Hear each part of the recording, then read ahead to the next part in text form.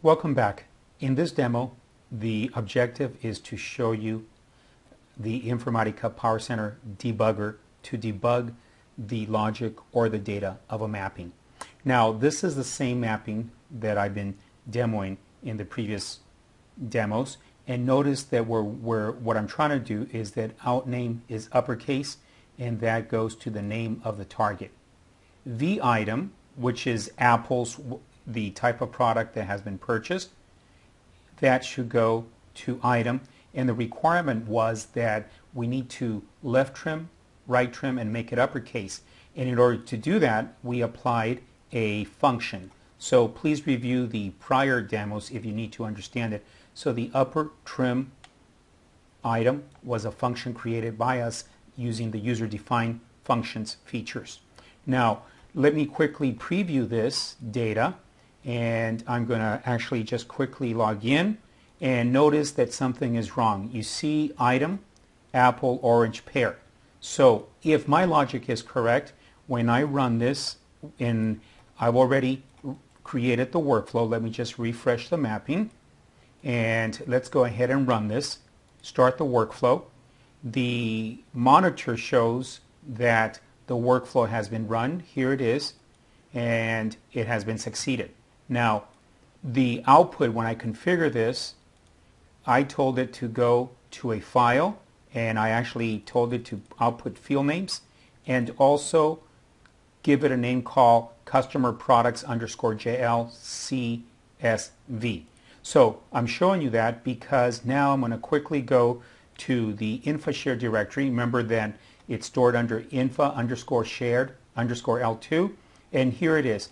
Now I'm going to simply bring this up with Notepad just so that I can show you, so that I can scroll. And again, I could have used any other tool for this, and notice I maximize it. I'm trying to go to column, call item, and notice item is empty. Where's apples in uppercase? Where's oranges? So the column item is in uppercase, so something is wrong. Now, I can spend a lot of time debugging this by running it again, setting session logs, and let me just also go back and preview the data one more time. I want to show you one more thing. So notice that obviously item does have something. If I traverse it, I also see that it has null values. So what I'm actually outputting, could it be that the values of items are being lost? What have I done? Well, according to the output of the workflow, there is nothing being output there. So I wonder what's wrong. Now, I'm going to use a technique called the debugger. The Informatica PowerCenter data integration product has a debugger. If you look under Tools, Customize, you see the debugger. If I click here, it means that I want the icons to be displayed on the user interface itself, because under mappings, I could actually go ahead and run the debugger. Here it is. But it's much easier to configure to let the icons appear rather than using the menu. So notice now here it is. And now the debugger will start a workflow session. So be careful. That session will stay running in the workflow for as long as you're running the debugger. 2, the debugger must have a valid mapping. Let me validate this. If I do not have a valid mapping, the debugger will not let you. And there's a few other constraints on debugger, but the debugger should have been covered fully in the PowerCenter Developer 1 class. In the PowerCenter Level 2 Developer class, you are asked to execute this, and some of you may not know how to do this.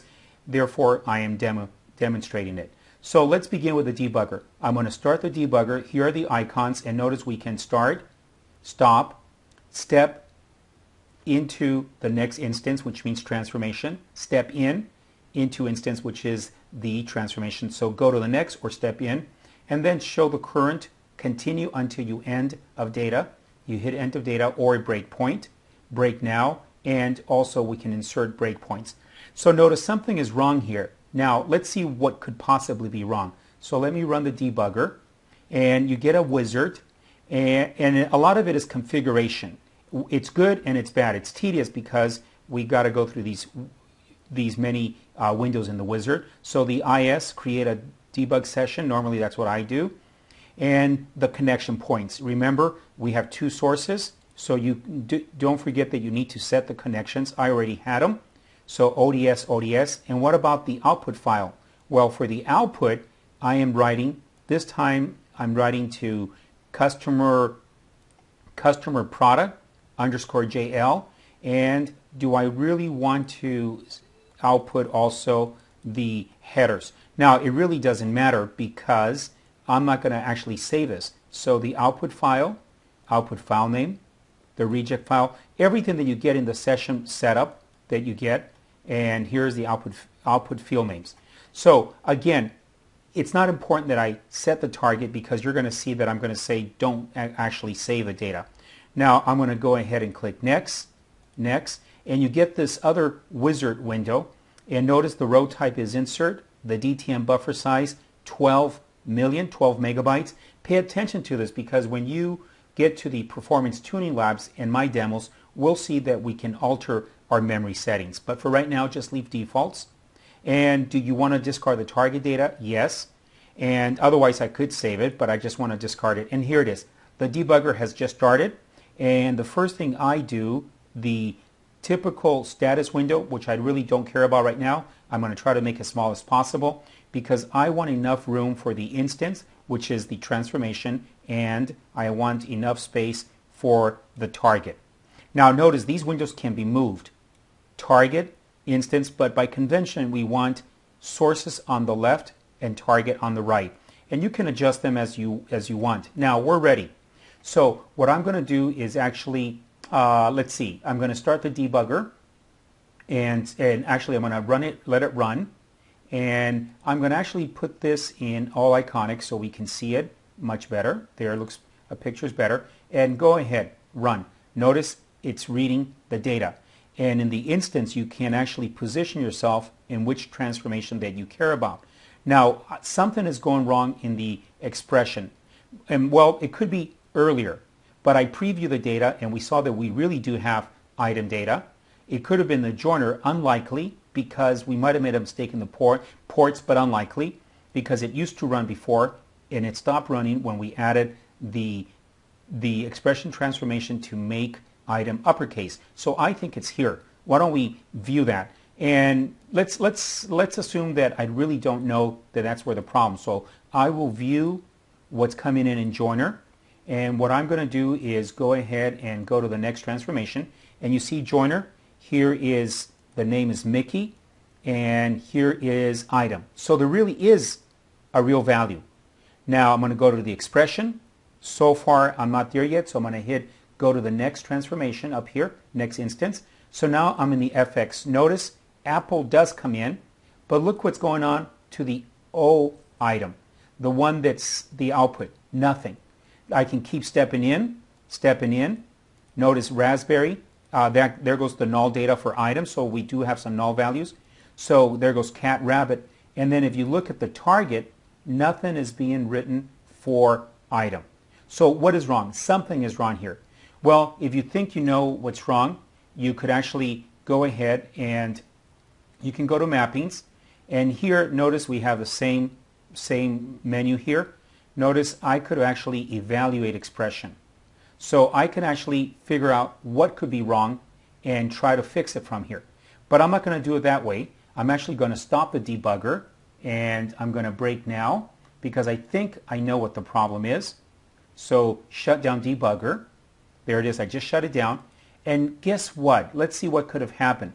We see that this is coming out with no data. It is receiving data, and a lot of this will just be debugging once you find the bug to correct it. Let's go into this expression. Look, the output is v item itself. So notice v item, which is a variable, is taking v item, which is the empty string, and then assigning it to O. There goes my mistake. The port that I should have here should be name. So actually item. So that's what I just typed in, item, assuming I don't make any more mistakes. Go ahead and save this. And let's go ahead and save this, validate and repository save. And let's quickly run the debugger. I could run the workflow, but I want to show you the debugger. Now I should not have to configure anything since it does remember my properties. And so I'll just quickly click next, next, and now those three windows are going to appear, and same thing as before. Make the status one as small as possible, and what we want is this time I'm going to put myself under expression, and I'm going to run it all the way until the next transformation. Oops, I need to position myself there, and then I can look at it, and let's see what's inside of here. Let's see. And now notice item comes in, and look at the O item, Apple, uppercase and trim. So that was the problem, and I just used the debugger to solve this. But one more point, so that solves the problem. That was a mystery. But I do want to talk about breakpoints. Sometimes you want to add breakpoints. Remember that when I preview the data for product, there was some null data for item. Why don't we add a breakpoint to see if there's null data to stop? Now remember, this is another problem. We already fixed the logical issue. Here I want to add a breakpoint, and so I add a breakpoint, and now here I want to say that when item comes in as null, is null, stop. That's what the breakpoint means. So there it is, and let me run until, actually I'm going to run continue until it hits end of data or a breakpoint. So when I run, I let it run and it stopped.